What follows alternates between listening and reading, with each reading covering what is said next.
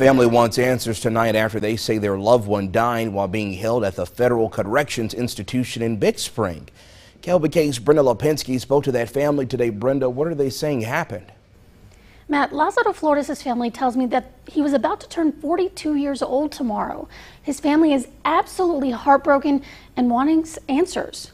I had to see my baby, what they did. Juanita Ortiz describing her horror after she received a call from the federal prison in Big Spring that her son Lázaro Flores, an inmate, had been assaulted and taken to Covenant Hospital. He's beaten to death. They beat him. His ear is gone. They beat that ear so hard that they just ripped it off. Ortiz saying she examined the rest of her son's body and found no defensive wounds.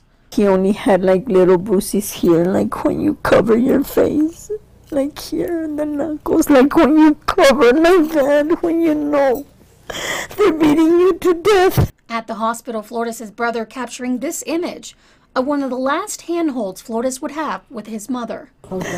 He closed the hand and I felt it. Flores' brother in pain, saying he wants justice for his brother. I overheard by the officers there that they were attacked by the officers in that prison. But all the U.S. Department of Justice is saying in a press release is that no guards or prisoners were injured.